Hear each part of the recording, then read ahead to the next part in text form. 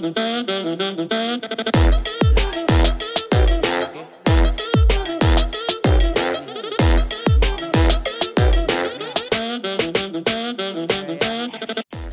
and welcome to Red's Business and Technology Podcast. I'm your host, Jackson Barnes. I'm your co-host, Brad Ferris. Today we're sitting down with an industry leader for 20 years or so as a current CEO of Maleny Dairies, Stephen Tait. Thanks for coming in.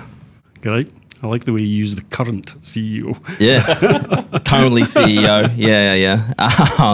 Let's unpack your background, mate. You're obviously transforming businesses currently, and we'll unpack the Maleny Dairies story in a little bit, which is quite exciting. Keen on getting some insights there. But let's go back to where you started in more marketing. Yeah, I started when I was about 20-odd-year-old in newspapers and spent nearly 30-odd years working my way through sales and marketing, circulation, distribution, management. Ended up assistant managing director of one of Scotland's biggest newspapers, and then got a call to come out to work with News Corp in Australia in 2004. And what did it look like in 2004?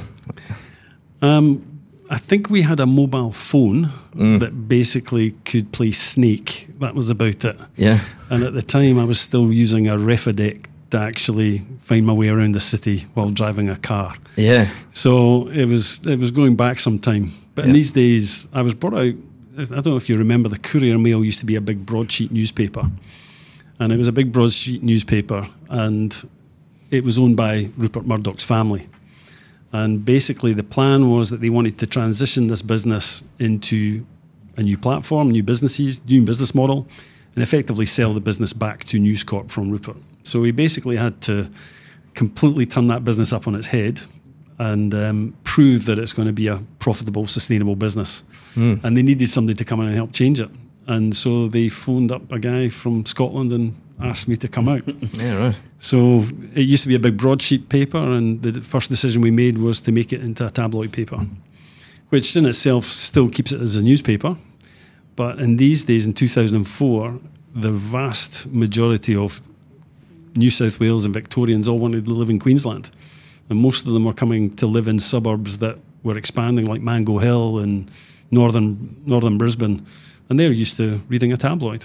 So we basically had to change a paper that was generating $400 million a year in advertising revenue and cut the paper in half and still make it profitable. Right. And so that was probably one of the biggest commercial challenges I think I've ever been a part of, which was fantastic. Did that successfully? Yeah. I remember having a conversation with my boss at the time saying, look, I think we're going to lose a lot of money here. And he says, nah, you're not going to lose any money. And I said, no, I think this is going to be a big ask, getting people to pay the same price, if not more, for half a page of advertising compared to what they were paying. And he said, nah, you won't lose any money. And I said, why is that? And he said, because you're Scottish and you hate losing money. That's a true story. Yeah. So effectively, we changed the paper from a broadsheet to a tabloid. We increased its circulation quite significantly. And we kept all the advertising, because at the end of the day, it wasn't about the size of the paper, it was about the audience. And it was what the amount of audience that advertising reached. And nobody buys advertising on television based on the size of somebody's TV. Yeah, it's the eyeballs. It's eyeballs. Yeah. And it's actually a running theme, I suppose, through my life, which is, why are we doing this and who's going to buy it? Yeah. And what do they need? Where's the gap? And thinking through the lens of a customer. So in every decision that we made there, it was about who's the consumer of the paper, who's the person who's going to sell the paper, the news agents, who are the advertisers. So you had multiple stakeholders that you actually had to work out what they needed from you during this transition. Yep. And then you had the biggest piece, which was, what about the people involved and that actually make this thing every day? And it's a fresh product every day.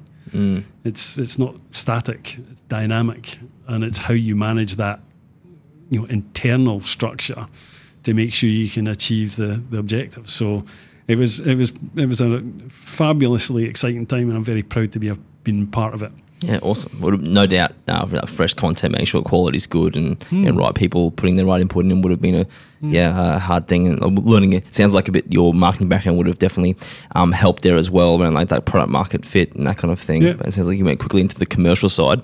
So what did you do after News Corp?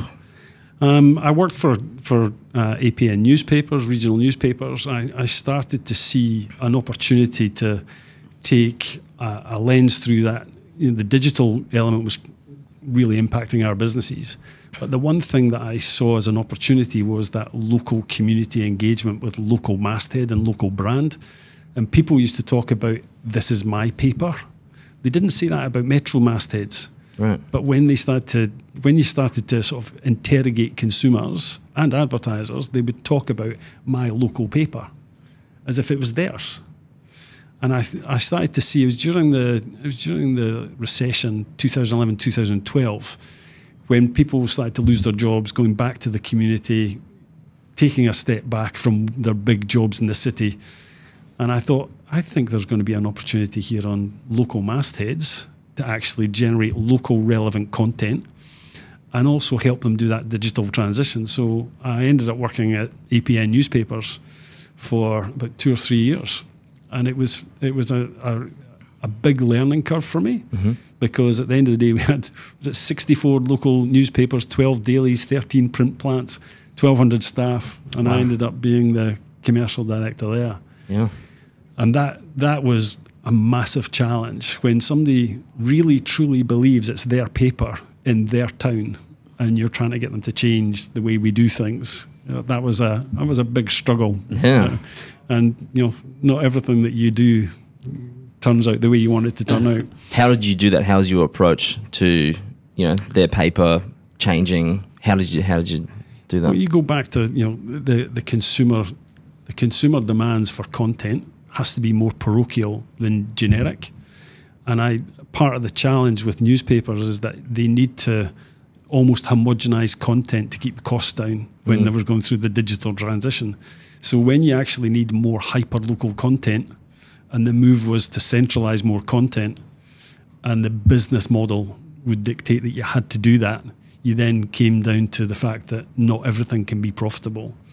And when you're dealing with a public listed company and shareholders have a drive on profit, sometimes you just can't achieve what you need to achieve. So because you're in the transition, you had to do things knowing you were going to lose money on it effectively, so you could do other things. Yeah. So it was quite a challenge, given that we're in the middle of a recession, and we had so many different stakeholders. Yeah. But I think we were at that early stages of digital transition into local communities, and I remember having a conversation with a local butcher who said, "Sonny, not everybody that wants to buy sausages goes online to buy my sausages. I want to be on the front page of the paper." Right. Okay. And when you think about it, it was kind of difficult to help somebody move to that digital platform back in 2012, 2013, when the resilience of the internet out at Emerald probably didn't give you the platform to do it. And yeah, I think I was ahead of a curve there, hopefully trying to take advantage of local community stuff. Yep. But I think after 3 years of banging my head against a wall, it became a bit of a challenge for me. Yeah. And thankfully, I came across a guy who was in the office one day talking to one of the editorial team about this piece of research that they had about business confidence. And I remember sitting in the meeting and I'm looking at this guy thinking, I wonder what he does. And he was the president of the Chamber of Commerce. And they had this piece of research that they were wanting to have, you know, covered to a certain extent, where they basically came in and told us all the challenges businesses were facing and what the government needed to do about it. And all I could see was this great insight, great content, reputable brand. And I thought, that's a media company. That's an advocacy company. And it has this deep emotional connection to community because it's the Chamber of Commerce. Now, I don't know about you, but I thought the Chamber of Commerce was a networking group, or I thought it was without being disrespectful, almost like a complaints body. Every time you saw them in the paper, they were complaining about something. Yeah. But yet they had all this great data and insights in front of them that said, this is what customers wanted. Right. So then how did you get into being CEO of CCIQ from that? Did you? We ended up having a conversation in Yeah. this meeting, and then the guy at the end of it, I said to him, "So do you monetize this? How do you make money?" And he said, "Well, we sell, we have members." And I said, "So how many members do you have?" And at the time, it wasn't a great deal. And I said, "Why, okay, but basically, Facebook can give you a voice. I don't understand." So we ended up having a chat, and a very good chat. A lovely guy. And he eventually said to me, "Look, we're looking for somebody to help transition this business. Would you be interested?" And at the time, I thought to myself, what a great brand. And it has real local focus, which was a real passion of mine. I come from a small business background, and they were basically standing up for business. And I thought, that's just a media company. That's just basically a media company that has great data and great insights, great influence with government, and I'd like to help them. Yeah. So I moved from being in media to helping somebody move into media. Right. Makes sense. Which was I thought would probably last 2 or 3 years. You go in, where are we? Where do we want to go? How do we get there? Yep. 3 years. And 10 years later, I was still there. Wow. And I didn't have grey hair. Yeah. So what was the chamber like when you started? What did it look like in terms of size and membership? It was an interesting conversation because one of the things I was very focused on was there was a distinction between what a business model is. Like, Yep. So how do you raise the finance to do something? And that was seen through the lens of membership. Yep. But the real value proposition was about influence and outcomes. So if you're asking people to pay you to become a member of something, what value are you actually giving to them? Yeah, right. And the real value was almost the impact you could create with government to make it better to do business. Somebody would pay for that. So I wanted us to move away from being a membership revenue model, which is a bit like selling newspapers, right? Subscriptions, to actually being about how do you create this body of influence that gives us an outcome, which then we could commercialize through sponsorship and advertising and so on and so forth. So it was less about being how many members you had to what influence do you have. And I was more focused on how do we reach 400,000 SMEs, capture that data, be much more about forming policies that were solution-based as opposed to being complaints. So what were going to be the challenges facing businesses over the next 2-3 years? Going to government with a larger voice and a greater impact. Because how many members you have doesn't get you an outcome. Yeah. It's what's the policy that you are presenting and would the government accept it? And if they can accept it, you could actually say, because of this policy, you're going to save $400 a year, $500 a year, $1,000 a year. That becomes your value proposition. So I was very much focused on the audience and the impact of the organisation. And I remember a figure, probably the year before I left, just after COVID, where we analysed that as a result of a membership at CCIQ, if you paid us to be a member, the government policies we'd managed to achieve as a result of the advocacy we did generated savings of in excess of $400,000 to a business. Wow. Because of this policy around red tape reduction, grants available, sustainability programs. We added that all up and it came to about $400,000 worth of value. So I think our media coverage went through the roof. Our media audience went through the roof. I think we became more relevant. But after 7 or 8 years of it, you think, it's not good for a CEO to stay, especially one that focuses on change. Yep. Yeah. But towards the end of that period, I was looking at what businesses' challenges were going to be, and I saw where I thought that consumers were going to hold businesses more to account around their social impact, their environmental impact, as opposed to being, driven by profit or cost or product. It had to be around about what was the overall value of that business. So I started to look at what could we do to help a business go down that journey, because at some point if governments are making claims that we're going to be, carbon neutral by 2050, well, that's going to have an enormous impact on businesses. Yep. And it was incumbent on us to help businesses go on that journey quicker. And it was through that focus that I started to look at ESG and how you would bring that down to an SME size, because Queensland's an SME state, 400,000 SMEs. Yep. And these were going to be the ones that are going to be impacted by it.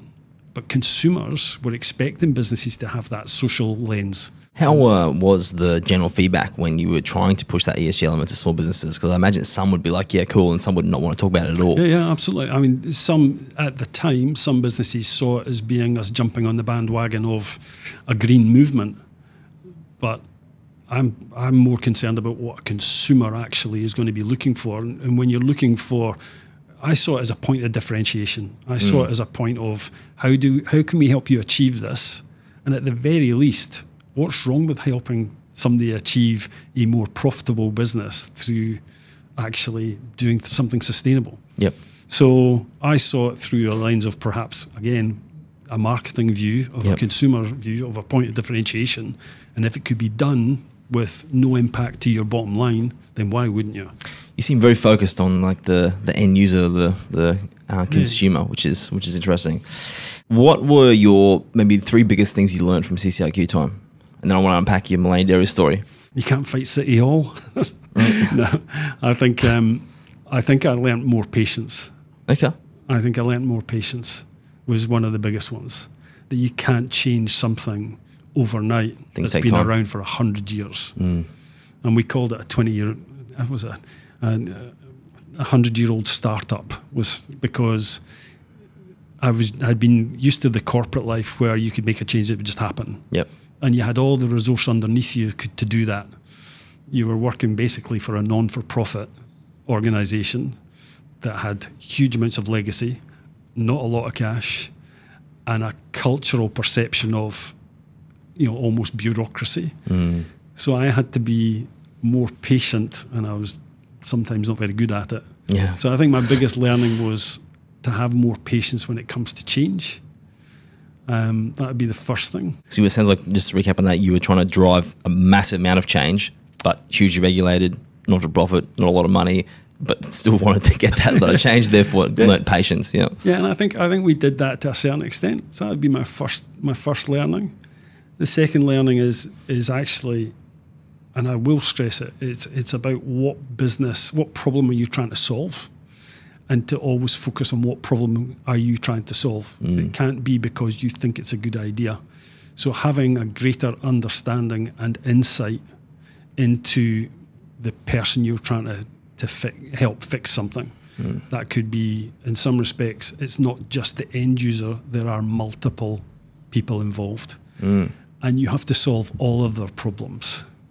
It's interesting, your sales marketing background kind of tying into doing that makes a lot of sense, but on paper, sales marketing into CEO of a not-for-profit doesn't make a lot of sense, but it makes a lot of sense when you explain it like that. What was the third thing, if you had to name a third thing, lessons learned from CCIQ time, the 10 years you spent there? Sometimes you should make brave decisions quicker and be braver and be more confident that the decision you're making is the right one. If you have the evidence, then you should push through. And sometimes these tough decisions I didn't make simply because it would have just been too tough. And I think being brave and having that commitment to make these changes and see them through, I think I'd like to have made better decisions if I had my time again. Okay. From 10 years successfully, CEO of CCIQ, drove a lot of change, made a lot of impact. Then you decided to go be the CEO of a dairy up in, Maleny Dairies. Well, maybe what was that transition? What happened there? I've just explained earlier on that fate's a funny thing, but sometimes you actually perhaps subconsciously drive a fateful decision. And my passion for that sustainability element within business led me to meet several businesses that were also keen to look at what does the future look like for our business. And I really do have a passion for SMEs, always have done.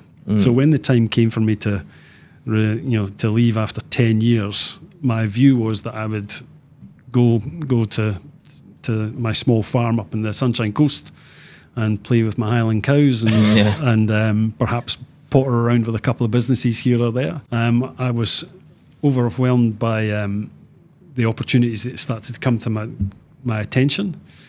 But I decided that I wanted to do something that would be reflective of my values and my passion. And I'd spent 10 years fighting on behalf of SMEs. And whilst there were opportunities that arose that were in the corporate sector, I actually thought it would be a really, valuable thing for me personally to maybe walk the talk. And so Maleny Dairies reached out to me through previous meetings that they knew I was leaving, and they asked me if I would come in and have a chat to them. And I could make some tenuous links between why dairy. My great-great-grandfather was a dairyman. Bears no resemblance to the to the decision. Some people think it's because it's near my house. It's not. It's an hour away. The real decision was I could see a family business that had so much potential and would be a great case study on how we could actually help a business grow exponentially. And the challenge I saw was that this very successful family-owned husband and wife business that had been there for 20 years and were reaching out for help. They weren't looking for a CEO to basically just come and run a successful business. It was, how do we help exponentially grow our business? Okay. And I suppose because of my marketing background in some respects, because I know nothing about milk, and my ability to change businesses, and they understood change. I mean, a very brave couple, very brave. I mean, it'd be the last person you'd reach out to, by the way. What about a guy that used to run the Chamber of Commerce coming to run our dairy? Yeah. And so they asked if I would come and help them make some changes in their business. And I agreed. And that was just over 2 years ago now. Wow. So when you first went to Maleny Dairies, let's start there. When you went into the business, we had to take some time to understand how a dairy operates, no doubt, and how they make money and where the current situation is. Do you want to unpack that story a little bit around what you did to understand the challenges they needed help with, effectively? Yeah. And then we can go into how you solved those over the preceding 24 months. I remember somebody said to me, "Well, what do you know about milk or dairy?" And I don't know a thing about it. I was struggling trying to work out which end of a cow is a cow. Yeah. But it's very similar to newspapers. It's a fresh product every day. Right? Yeah. And it's a fresh product every day. And, no day's the same. But you have to have raw material coming into the factory, and you have to produce a product, and you have to send out the door, and it has to end up at a retailer, and then it has to end up at a consumer. It's exactly the same as in newspapers. And it's just the component parts that you have to understand. But the one thing that I was really grateful for is that the people who actually ran the dairy, the technical people, were all in situ. They were all there. And the first thing I did was ask them, if you were me, what would you do? Because they all know. They all know. Everybody in a business knows, because they'll always go home at night and say, the problem with this place, if they could do this, it'd be better. But they're almost too frightened to tell anybody. Yeah. So when you walk into a business and you don't know anything, it's really, really comfortable to be the stupidest person in the room. Yep. So all I did was I spent all my time asking everybody, if you were me, what would you do? And what do we do better? And what do we do worse? And what could we do? And I just followed the same path that I did with newspapers. You go and speak to a news agent. Well, you go and speak to a retailer. What would you do if you were us? How do you think we could grow our business? You then go to the farmers and you say, you provide me with raw material. Tell me how we can do it better. What are your problems and what problems can we solve? So I just went down the whole supply chain of our business and spent 6 months asking questions. 6 months asking questions. 6 months. Wow. And then it was, this is a very successful business before I turned up. So what was the the impetus? Like, was there a problem, or was it growth, or was it? Yeah, okay. Growth. Right. And I think that's normally I was taken into a business to solve a problem to then make it grow. This is the first time I've walked into a business that was successful and just wanted to grow. But that in itself has growing pains. Yep. Because you can't grow unless you fix some fundamentals. How old is it? 20 years. So I think it'll be 23 or 24, starting in 2020. So it'll be 24 years, 25 years. Definitely, at least in Queensland anyway. I mean, I've always known about Maleny Dairies and thought of it as a premium. Yeah, and it should be, and it will maintain that. And I think that's some of the values in the business are very clear about what this business is. Okay. And I think having that singular focus really appealed to me, because we'll never go down the route of price in terms of a point of differentiation, because we're a premium product. Right. Why are we a premium product? Because we decided to pay the farmers the highest farm gate price that we could. Yep. While everybody else sees it as a commodity, Right. we saw it as an integral part of the economy, that we support regional communities and their farmers. And that is a philosophy in the business. So honour the farmer is the underlying value in the business. And how wide is that supply net from 80, the farm? 80 kilometres from the farm. Okay. But to honour the farmer means, how do we service them better? Are we making sure they're profitable? Ultimately, though, that price goes down the line, which is why we have a premium product on the shelf. Yep. Because we pay them the highest farm gate price to anybody else. We expect them to have the same values as we are. Make sure you're paying your suppliers the most amount of money. Make sure that you're giving us a quality product. Make sure your animals are well looked after.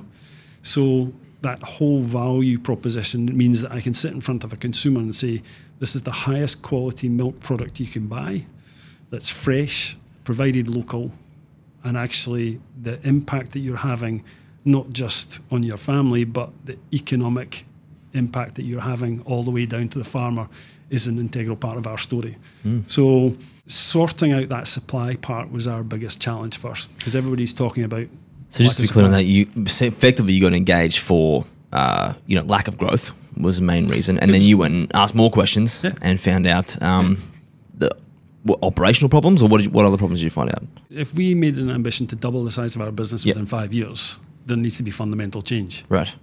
You need to look at your productivity, your production capability and capacity, your warehousing, your supply. Yep. Because if you ask to double your business in 5 years, you have to find a lot of milk. But then you have to find a lot of customers. Yeah. And then you have to find a lot of retailers.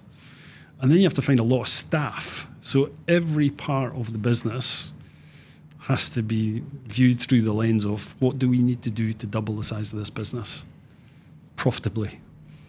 And so that's what we did. We started, the questions I was asking weren't what are the problems now, but if I was to double the size of this business, how would you react if I asked you for twice as much milk to be supplied to me? What do you need to do? Yep. As a farmer? Well, I have to buy more cows. Okay. Well, how long does it take to buy more cows? What's the price involved in that? So it went all the way through the supply chain. So we're not making. I don't have to fix a business. I have to make sure it's growth ready. So you didn't have a problem, you had a challenge. Yeah. Okay. Yeah. And an opportunity. Yeah. And it's been one of the best cultures I've ever walked into. I mean, the owners basically just handed over the keys and said, best of luck. So what actually is your title? Because I've seen Chief Excitement Officer. Chief Enthusiasm Officer.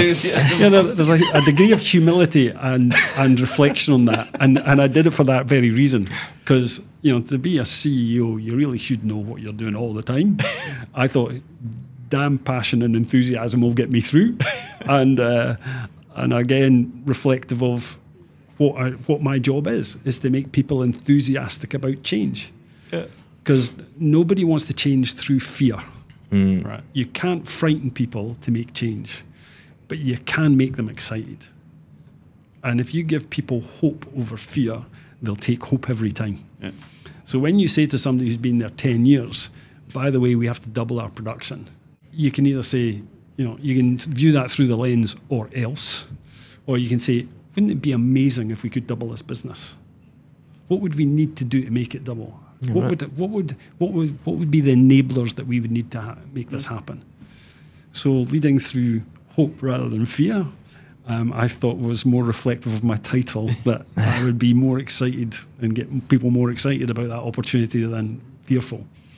And everybody within the organisation understands that they can, I'm a very, I walk around a lot and I sit in the canteen with people and I go out in the trucks with people and I go and see the farmers with people.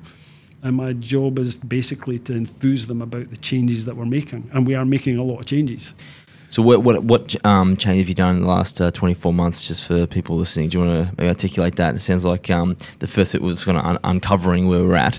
And then what have we achieved in the last 2 years that you're most proud of? What I'm most proud of? I think the people that work for us, the first person that I actually hired was an HR guy, which is an unusual hire in most cases, because you normally employ a sales guy. I wanted to make sure, it's hard to attract talent to come to Maleny. Right. It's in the middle of nowhere, and they're kind of hard to find. Yep. But I thought that we had great staff, but we had to give them clarity to keep them safe, to make sure that we're making sure everybody comes to work and goes home safe and sound. We needed to have more policies around how we recruit, how we retain, how do we develop. It was all about getting the fundamentals right in the people side of it. Putting in health and safety practices that were there but needed to be improved upon. So I thought people were the first thing. What did the owners say when you said to them, when they approached you and said, I want growth, and you go, I'm hiring a HR manager? How did that land? Well, interestingly enough, the trust that they extend to me is quite incredible. Because as you say, that would be the last thing I would think of. But your people are your most important asset. Yeah.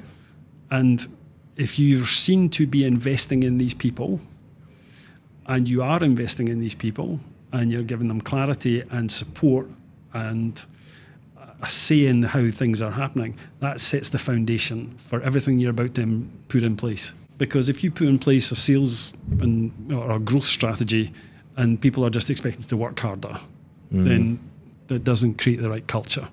So the first thing we did was make sure that everybody saw us investing in the people, because we're about to start a marathon. Yeah, right. So that was the fundamental thing that we did, and I think we've done it great. I think we've done really well. The guy that I employed has been phenomenal. So he's been good. So that was I think the people side of it we've done really well at. The supply part, I think we've done a great job of.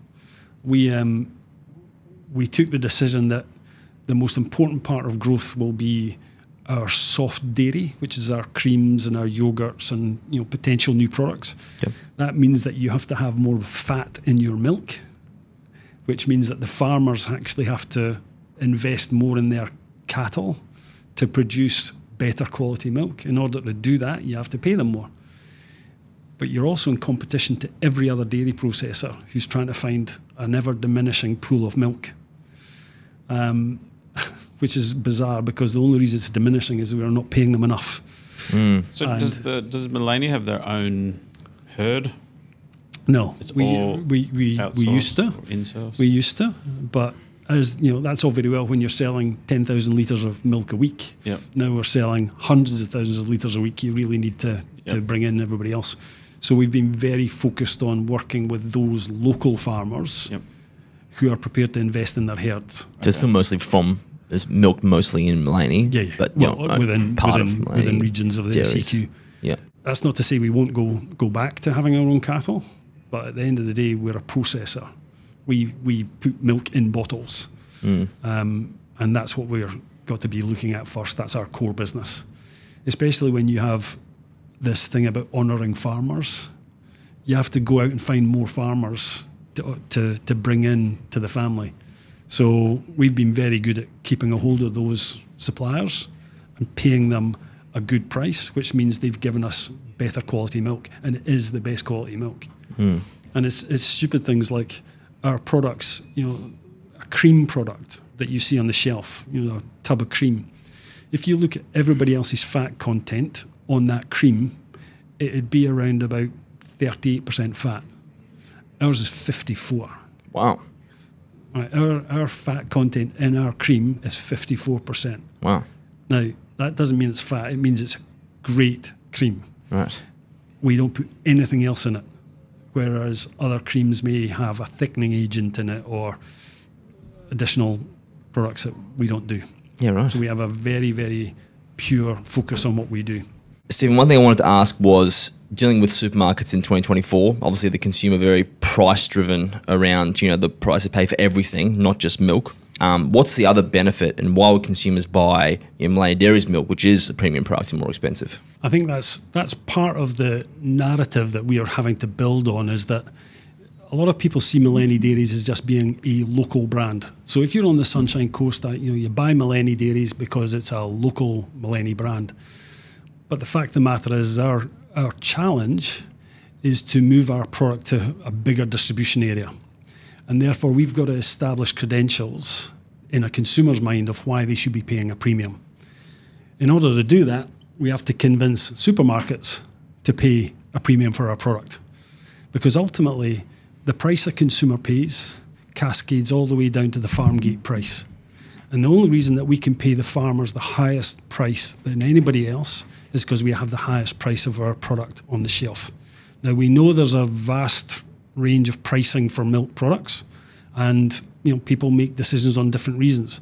But I think our biggest narrative, our biggest story is about the social impact that our brand has, both within our region, our area, but also our commitment to having that impact across a broader geographical area. So, for example, the last few weeks we put together some research on what is the impact of our business on society in which we work. And when you look at our whole supply chain, it's quite incredible. It's quite incredible the impact we have on local plumbers, local sparkies, down to a farmer who needs somebody to come out and fill fuel into his tanks. When you add that all together, I think we've got over 350 people working in that supply chain. And it generates, $40 million worth of economic impact to Queensland's, economy. It's an enormous impact.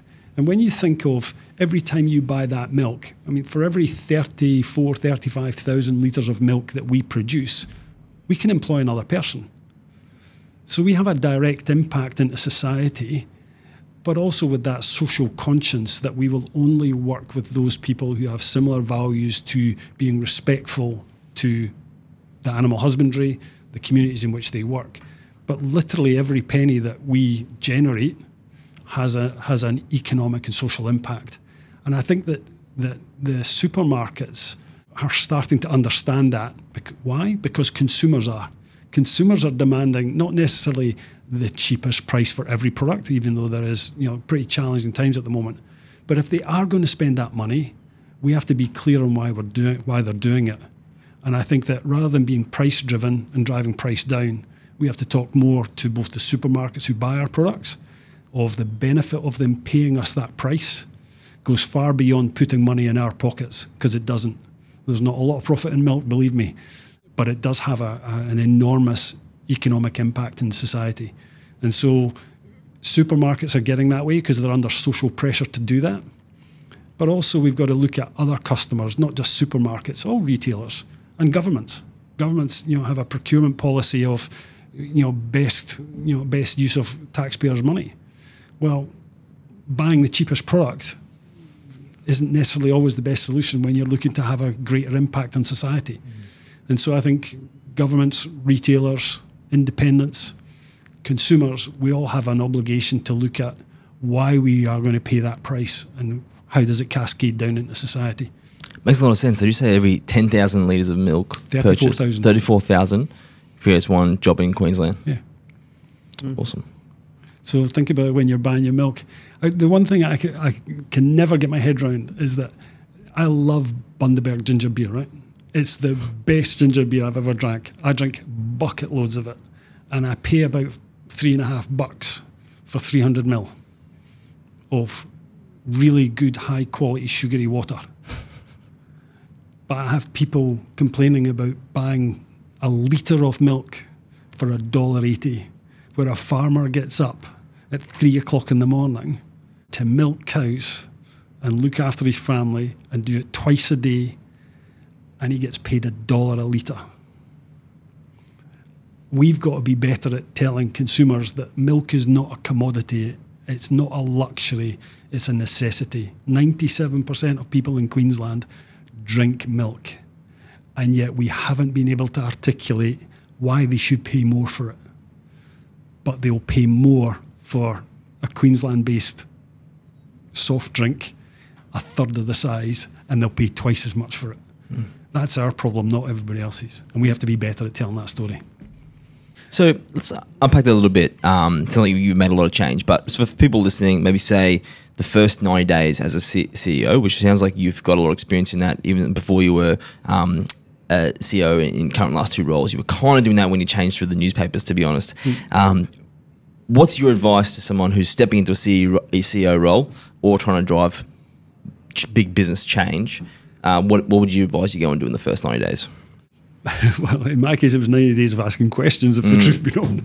But no, I would say that the first 30 days was actually about getting to understand the people we were working with, the capability and the capacity of what we were dealing with currently. Yep. So it's basically establishing where you are now. The next 30 days was actually the questions around about where do we want to go and where do you think we should go? Yep. And how do you think we could do it better? And then the last 30 days is, well, how do you get there? So it's very much a three-part of where are we, where do we want to go, how do we get there, which is a straightforward textbook marketing approach to businesses. That's marketing strategy. Yeah, right. Where do you want to go? It's three questions. So I spend the first 30 days on asking people, where are we? What do you think we should do better? The next part is, if we did these things, how big do you think we could get this? And what would we need to do it? And then the last 30 days is, so how do we do it then? And when are we going to do it? And who's going to do it? Yeah.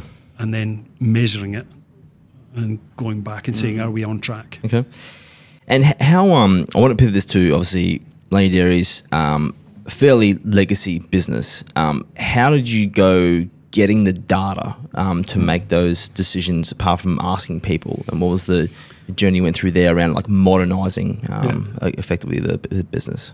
It's actually probably one of the biggest challenges that you face when you're dealing with a family business. Yep. It is a family business for a reason, in the sense of it's limited by its capacity and capability to, I suppose, adapt to change that's coming at a rate of knots. They don't have a big IT team and, data on like News Corp would, for example, around how many news hosts are out, who's reading what, what retail stores are doing stuff, right? I could press a button in my previous roles and I could tell you who the customers were, how much were they buying, so it's not on this one. This is a business that outsourced an awful lot of its distribution to a third party. The company needed to start understanding its relationship with a customer and understanding that customer better and actually building a closer relationship with it. And we had no data. We had an invoicing system. And your customer would be your retailers ultimately, or? Yeah. So there's consumer, which ultimately is our job is to drive their behaviour to go into the retailer. Yep. But the most commonly used phrase that when I first joined, which was a real telling thing, Facebook is an amazing source of data for me. Right. When they go, we love your products when we can buy it. And what it pointed to was the fact that our supply and our distribution needed to be improved upon, because the lack of, I suppose, comprehensive supply into as many outlets as we could get into was sadly lacking. So you can say, this is great milk, go and buy it. If they turn up and it's not on the shelf, you're wasting your time. Yeah. So in terms of customer data, which is the retail side of it, we didn't really have a great deal of data, which is a big challenge. It's like flying blind. It's like flying with half an eye. Yep. Because I had no ability to forecast. I had no ability to see trends. I had invoicing. I could see invoices. I could see numbers. But we had no customer insight. We had no CRM system. We've got none of that. Interesting. that's obviously massively important, I imagine, because if you sit there in your invoice and you're trying to add staff on, but you're not sure, like, how much is going to continue buying, for example. Or even what day he buys, or what day he needs it delivered. Yeah. Or could it be a different day to be delivered? Has he asked for more days to be delivered? It's very hard. And if they're only buying certain SKUs, they're only buying the milk, but they're not buying the cream. Or they're buying the cream, but not buying the milk. Without that data, then how do you know where to go and effectively grow, for example, in that retailer as well? A large retail group asked me about a year ago, do you make custard? That's a real scary fact, that a major customer group asked me if we made custard, and we've been making it for 20 years. Right. Yeah. They're one of your top 10? They would be up in the top 2. Wow. Yeah, wow. Which was a real scary... I mean, when he said that to me, I actually thought that was a joke. Did you say it was one of your top customers as well? In terms of custard? No, the customer who didn't know you made custard, were they one of your bigger customers? They were in my top 2. Top 2 customers. Top two customers. So one of my top 2 customers asked me if I made custard. Yeah, right. Okay. And that's when you realise you've got maybe a lack of data. Yeah. I must admit, I've only known Maleny Dairies. I mean, I'm no expert, but I've only known it for milk. But even then, it's product development's an integral part of the business. And in the last 12 months, we've introduced... I remember somebody asked me, why do you never make lactose-free product? And I realised that we hadn't changed our product for 20 years. So we made the same milk, gold top, red top, blue top. We made the same yogurts and the same creams. And we hadn't changed that product range for 20 years. Wow. And one of the first questions I asked when I met with customers, they said, why do you not make lactose-free milk? I said, I don't know, would you like us to? And they went, well, yeah. And I said, okay. And so I went back to the factory and spoke to the production manager and said, why do we not make lactose-free? And he said, I don't know. I said, can we make it? And he went, yeah. I said, can we make some? He goes, yeah. So we're now doing tens of thousands of litres a week of lactose-free milk that we had never made before. So would that be on top of your normal business, or does that... Yeah, because it's a completely different product, right? It's a completely different product. Cannibalize. So, no, it doesn't cannibalise because it's a completely different audience, which is why I was interested in it. Yeah. Because I'd said to them, where are we missing? Where are we missing? When you look at the wall of milk, where's our product missing? Is it size? Is it make? Is it, what are we lacking? Is it the bottle shape? And this customer said, I don't know why you don't make lactose-free milk.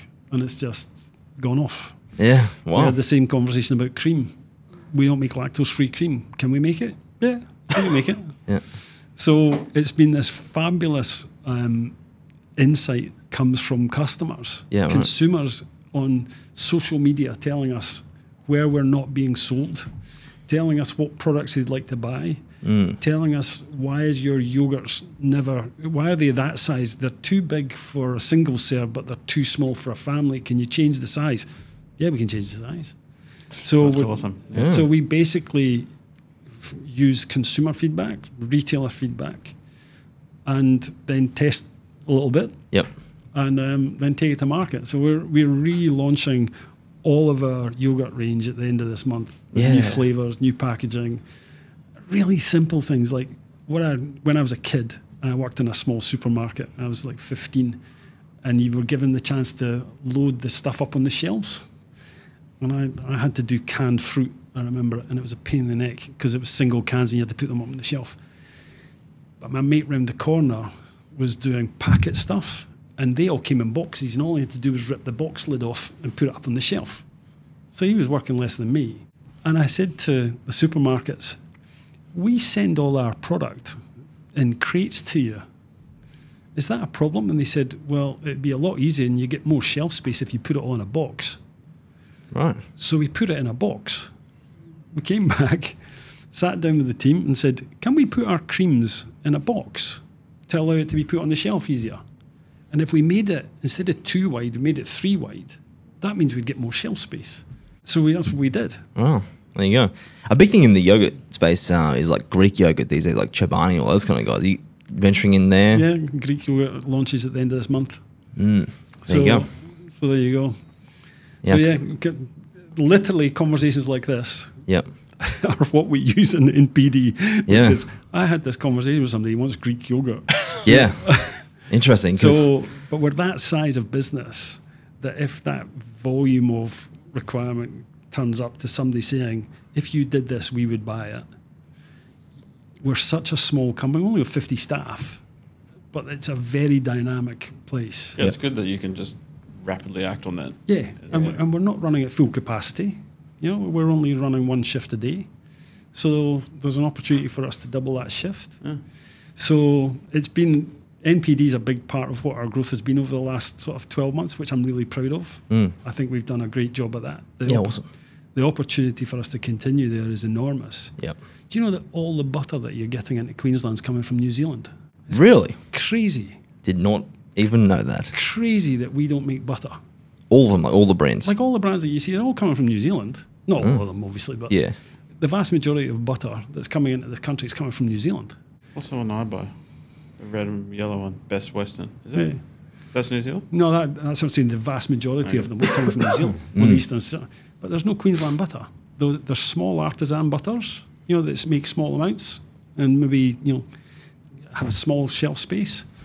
But I just think that's an opportunity for us. I'd love to make Queensland butter. Yeah. I'd love to make a really high quality local butter. And the only thing that's stopping me is technology and automation. Right. Because I kid you not, every innovation that we do, it is not unheard of myself and the CFO and the people officer to be putting yogurts in boxes by hand at 6 o'clock in the morning because we have no automation. Right. So you need to test the products, see how much demand there is before you go and invest in big, technology and machinery to go and automate it. So so that's what I'm proud of the most is the cultural shift, the fact that we've reviewed our distribution, changed our distribution, improved our availability. We've done a whole heap of product development. And the last piece is probably around about, well, how do we make ourselves more efficient and effective? Yeah. And hence the reason that, we talk to people like you guys, is that how do you help us take full advantage of all the excitement that we've got and help us be better at what we do. It's not sexy in terms of the company, or like my team won't get really excited about digital transformation because they like making raw products. We have no CTO. We have, in fact, my CTO is my CFO at the moment. So there is a massive opportunity for us to actually take that next step forward to growth, which will be around about how do we enable that growth. Yep. Because at the moment, I think we've got a great brand. We've got some great products. We've got a willingness of the people. It's our job now to make it easier for them to do their job and to have the right people doing the right things at the right time. And at the moment, we have got too many people doing too much manual things when they could be moving to somewhere else. It's inefficiency for scale and so on. Do you think you're getting to that point with all the changes you've made, the growth you've had, assume profitability is running where you want it, or at least on track to where you want it to be? On track to where we want it to be. Is that something, since you've got the keys to the castle and you've now implementing the strategy, is that something that, is that part of the next chapter from Maleny Dairies? It will have to be, because I think you don't make a change and then it's okay, you just move on to the next thing. You still have to nurture that change for a long time. If you're going to make Greek yogurt, it's all very well to make it and send it out the door, but you've got to make sure that it's consistently good and it's consistently, so you still need to have that focus on quality. Yep. You have to make sure that it's going out at the right time. So distribution is always going to be something that we have to deal with. But I think there is an allocation of resource that we can look at putting more people in the right place to focus on the right things instead of focusing on things that they shouldn't be. Yeah. Having 3 people packing yogurts into a box probably isn't the most efficient way of doing it. CEO 6 a.m. in the morning packing boxes isn't the most efficient. I don't mind doing that actually. It's actually. I work on that feeling sometimes. It's actually very therapeutic. Yeah. I don't So mind it. we're almost out of time, but I did want to ask one more question, which I think you're going to have a good answer for, is your tips for modernising a legacy business. What advice would you have around the process you go through to modernise? I'll just apply this example here. The management or stakeholder management for me has been, a big change for me. I think it's important that when you take a family business, to make it less of an S and more of an M, you have to be very sensitive to these changes and the impact and the emotional connection that owners have. And I think the reason that we've got on so well with these changes is because I spend an inordinate amount of time over communicating the changes that we're making and helping them understand the changes. And if you reflect back on the sentence where I said at CCIQ, I wish I'd made the braver decisions quicker. Yeah. That's a learning I've learned, is that to be more direct to the stakeholders of the impact of change and the commitment that I want to make it happen, and building trust with them by providing them with evidence. And they've never really seen that data, that information that I've been provided with, a business case, a true business case that says this is the optimum and this is the negative, and helping them help me make decisions has been a big learning curve for me. So the patience involved in doing that has been something that I've actually quite enjoyed. And that speed or urgency of change has been tempered quite a bit. And I think that's been something I've learned, is that I had to be more patient, and I had to be a better communicator with the decisions that I was making, so that everybody joined on the journey instead of it just charging from the front. Yep. And so I think I learned quite a bit dealing with a family business of how important a stakeholder is. Probably communicating, imagine as well, the small business owners, but also some of the employees who've been making the same, 3 coloured lids of a certain size for 20 years, right? Absolutely. And I think that's part of the very first meeting we had was a staff meeting with 30, 40 people in a room. They'd never had an all of staff meeting. It was one of the first things I'd learned. The production crew knew this. The cleaning crew knew this, the finance team knew this, but nobody understood how they all played a part of each other. And I asked them, how much milk do you think we sell in a week? There's only one crew knew, nobody else knew. Right. So it was important that they get involved and excited. And I do literally will go and sit in a truck and drive to pick up milk with the truck driver and spend 4 or 5 hours with him. And the knowledge that these guys have is just unbelievable. They can tell you the farmer that would love to come and work with us, but can't because his contract's not renewable till such and such a time. They just have this incredible insight into the business that they're just desperate to tell you. So I think trusting the staff that are there has been a big learning for me as well. And you have to have a greater degree of humility than perhaps you would in corporate life. Yeah, right. Because you are the stupidest person there. Like, you have no idea what you're doing, and therefore you have to have greater humility. Yeah, it sounds like bringing that whole ecosystem that you've discussed throughout this conversation on that change journey with the business, from suppliers to customers to staff to people. So. Yeah, the product offering, and it sounds like you've driven a lot of change in 24 months. So excited to stay in touch and see where you go on this kind of journey at Maleny Dairies. So appreciate Stephen coming in. Thanks very much. Thanks. Thank you. Cheers.